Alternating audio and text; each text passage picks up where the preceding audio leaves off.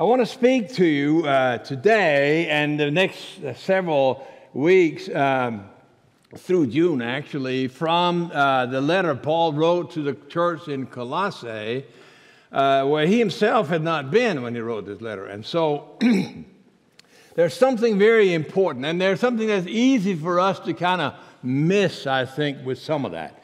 Our lives are somewhat comfortable, right? So just to kind of give you a taste, we were all these different kind of places in very kind of dire situations. Also, deliberately, our mornings were filled with academic kind of stuff, like, we're doing a doctoral degree, and afternoons we're in the trenches trying to see how do pastors and ministers actually deal with things in a difficult situation. So we are on this place in Bronx where you prefer to be a little bit earlier in the afternoon.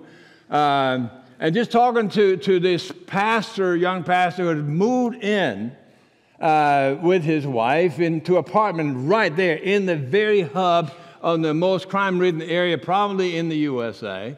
And so some were asking him, so what's going on? And say, you got to trust the Lord. It's just not easy. So people sometimes get shot outside right here in the street where we live.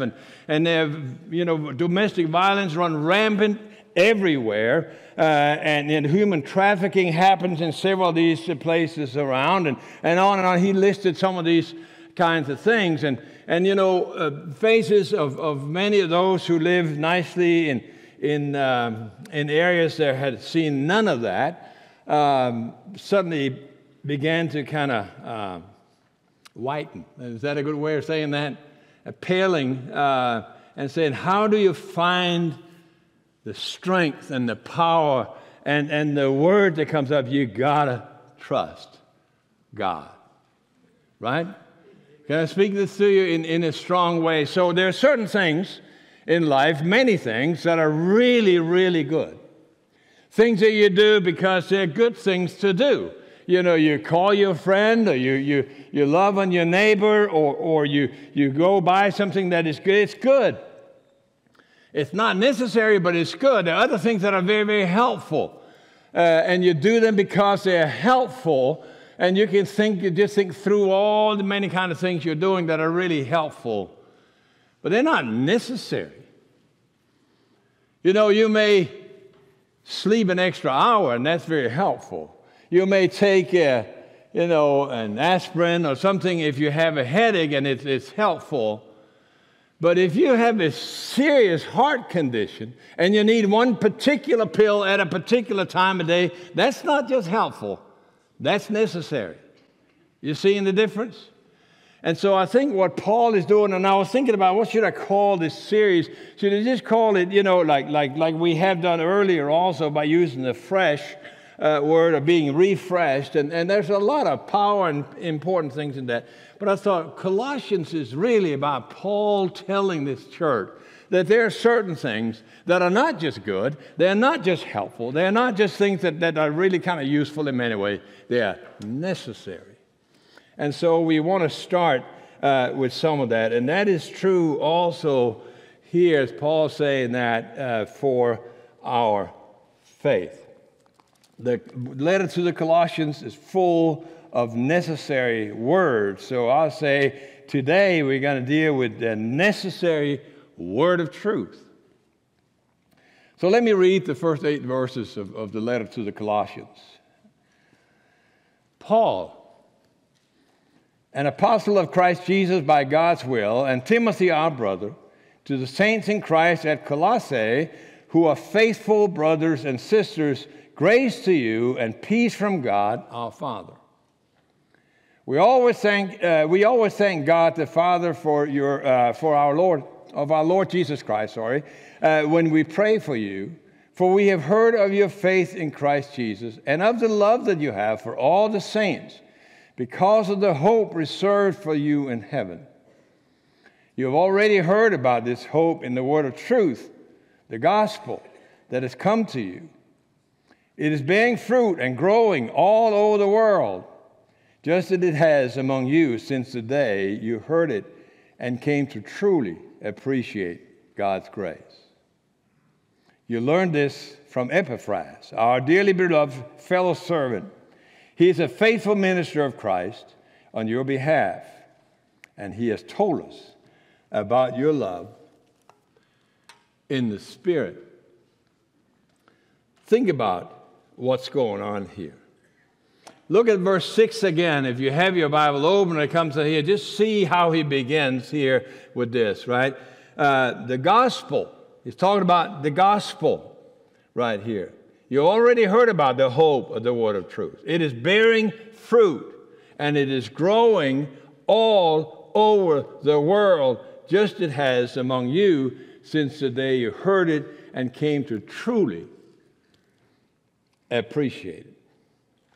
All over the world. This is a faith that is lived out. There's no kind of privilege here of turning faith into something that is just a matter of belief systems that happens in your brain. And you see that when you're in the real trenches of where faith matters. You can't reduce it just to a debate about what is right and wrong in your head. It is what has transformed lives. If you really share your gospel with people, share your faith with people that have no real understanding of who God is, they're going to look at you and they're going to say, so what difference does it make?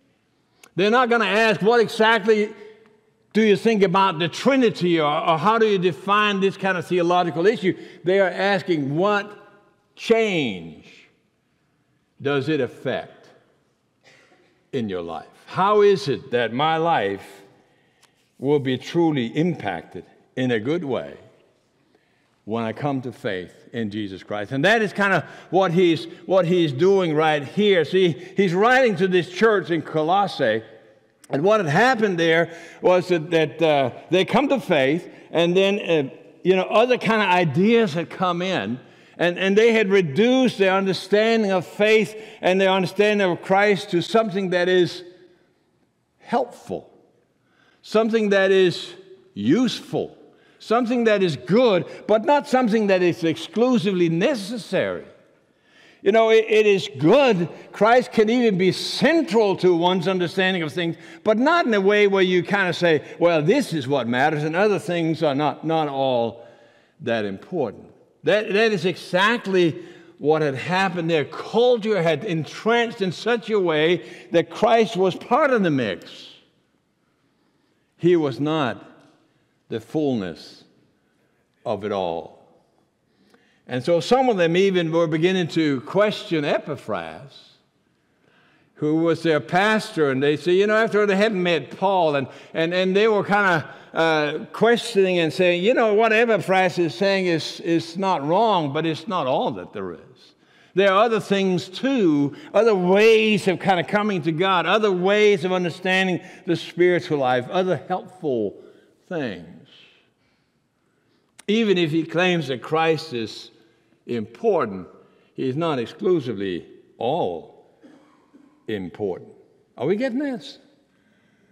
This speaks so much and has so much power in our situation. If that is not exactly what happens when we look at the world today, especially in comfortable areas, somewhat also like ours, it is such a temptation to make Christ what we speak about, and we have him part of the mix. But after all, I also learned this over here, and I take this philosophy here, and I do a little bit of this here, and my culture doesn't have to change. Just because I'm a Christian doesn't mean that I have to change my lifestyle. And Paul says, oh yeah, it does. Oh yeah, it does. What Epaphras has taught you is the whole truth and the fullness of truth. Everything is found in Christ. And so, here we are. Paul is telling the Colossians, giving them a word, a necessary word of truth. Just look at it right here in verse 5, right? You have already heard about this hope in what? The word of truth, which is the gospel. So what he's telling them is that when the faith in Christ and the love for the saints and the hope in the resurrection, in the hope in the return of Christ, live among us in the strongest way, we will see that changes the way we think about that. So let me unpack this, and let us hopefully see this as not just good advice, not just a great word to kind of be reminded of, but that this is a necessary word to find the kind of power, the kind of strength, and the kind of spirit presence that we see all over. I hope you have noticed when you look at this text, and all I'm going to do, friends, is just kind of preach the Bible. Just say, what does it say here, and try to unpack some of these things, right? Paul begins with what we may call the very constitution of faith. You see that right there. He begins with this kind of a holy kind of tripod, if you will. And some of you would have seen that when you're seeing some of these major houses being built. Have you seen they knock these kind of pillars down in the earth, right? Have you seen that? If you haven't seen it, go to Florida. Every house has that, right?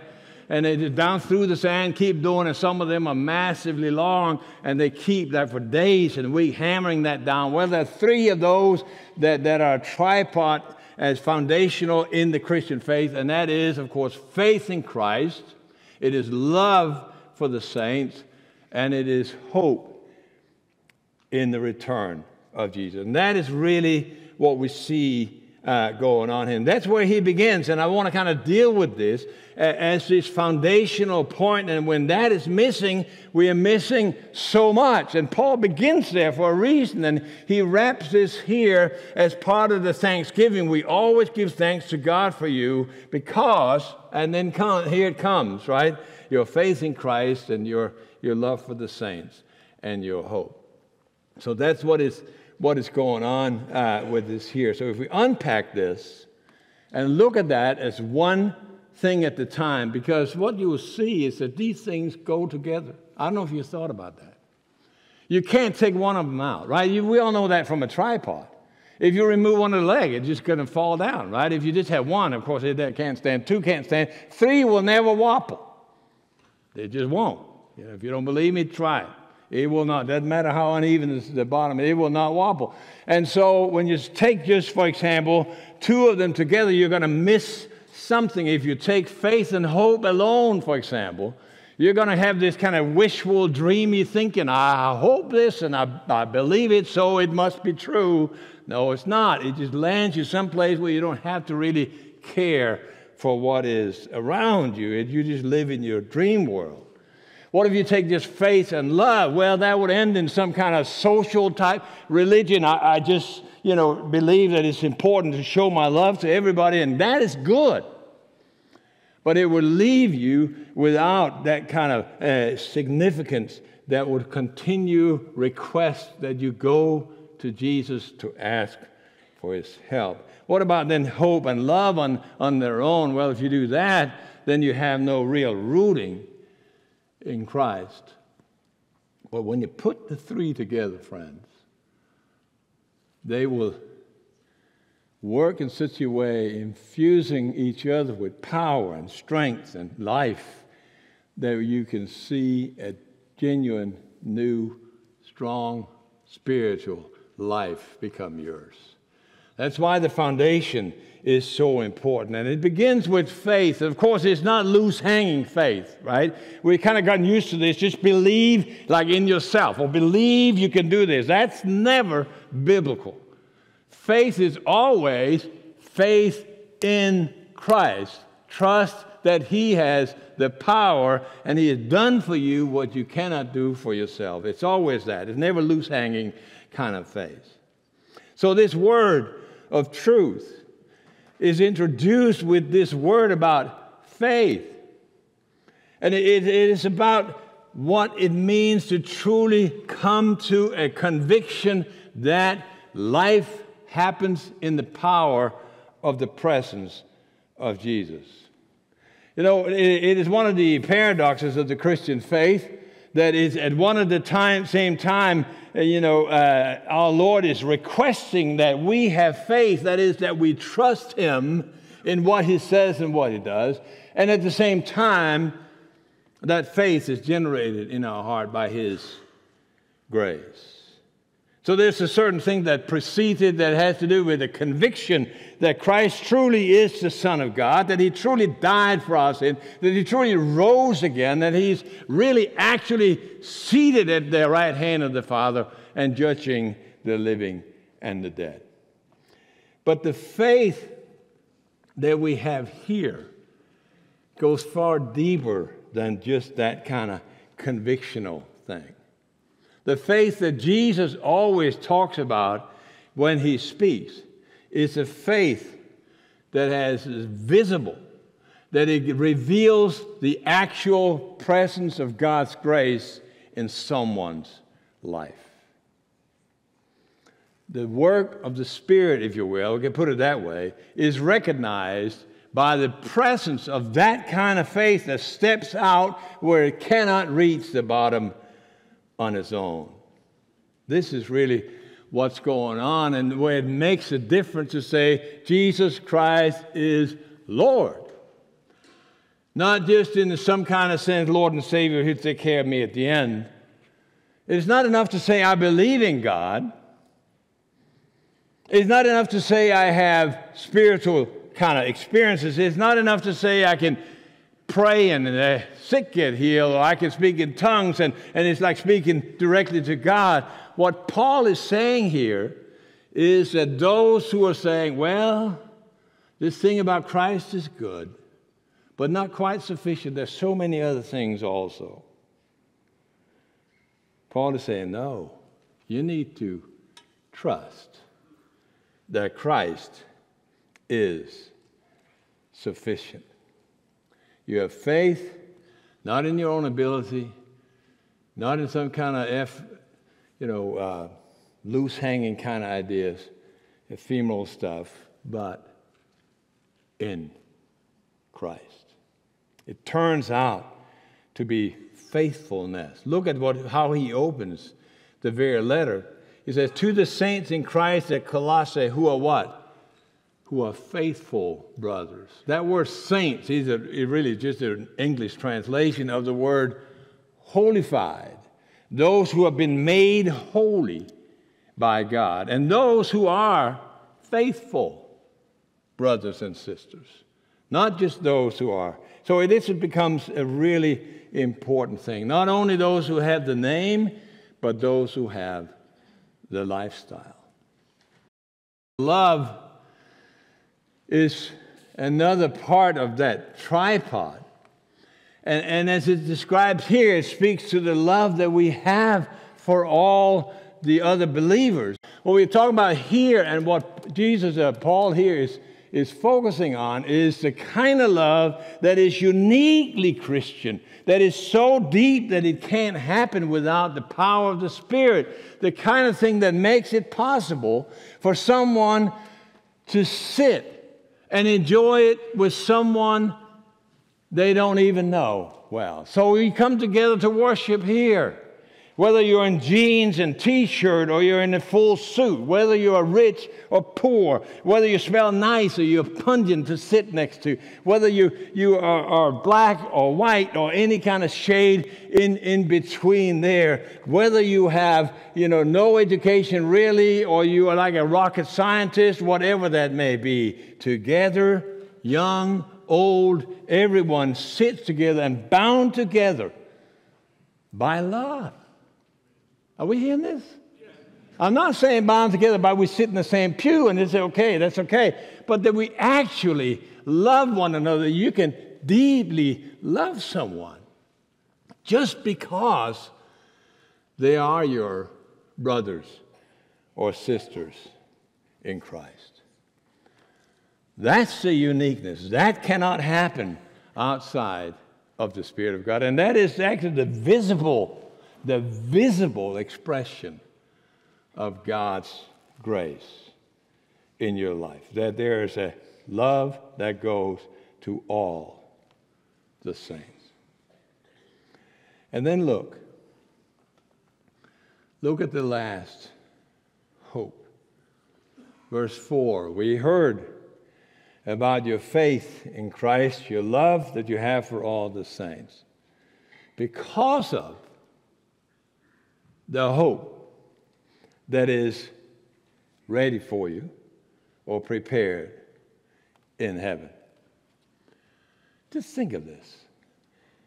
Some of us think of it the opposite of what the Bible says here, right? Faith and love, according to this text, find its nourishment from hope. Do we see this? Because of the hope. You're living that way, huh? Because of the hope that is there. There's a deep sense of God has put us together, and when we see these great snippets of greatness, when we experience a love that we don't know really, when we have the best day we have ever had in our lives, when everything kind of looks up, we get a little snippet. But even that best day you ever had in your whole life will look merely like deep depression compared to the blessings that await. This is it. Because of the hope, we know what will come, friends, yes? And we see that, and it gets pulled back in. And we are allowed by God's grace to see just snippets, just little fragments, just little kind of corners, glimpses of what will be.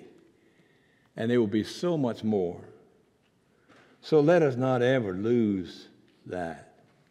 The Christian life must be filled with Christian hope. Not longing, don't confuse that. Not longing for once upon a time or, it'll be better in the end, that kind of longing. No, right now, that hope is what fills our life at this moment with strength and power to do this. I'm going to say just a couple of words and then I'll round it up here about hope. We go to the letter to the Hebrews. Hope there is defined as the anchor of the soul. Just think about this. Because without that anchor, life is kind of drifting around in the open sea with no direction and no grounding. When you go to the prophet Joel, he calls it for the harbor. And kind of the image there is that the harbor is this place where you come in from the raging sea and find kind of peace. You get your storage rooms filled back up and you get repaired and ready to sail again on the sea. And Hosea, the prophet, calls it for a door, right? The hope is like a door, and it kind of suggests that life without hope is like being in a room where there's no exit, no way out. Paul calls it a helmet, and he points to the protective qualities of hope. Peter talks about a living hope because the real hope connects us to the Christ who has conquered death. We can go on and look at this. But it is a necessary word, friends. Not a good word, not an important thing, not a useful word, but a necessary word of truth. That your life needs to be anchored in genuine faith in Christ, in true love for the saints, and in the hope that comes from heaven itself. That's constitution. That's the ground for our citizenship in the kingdom of God. And so can I say this just at the end?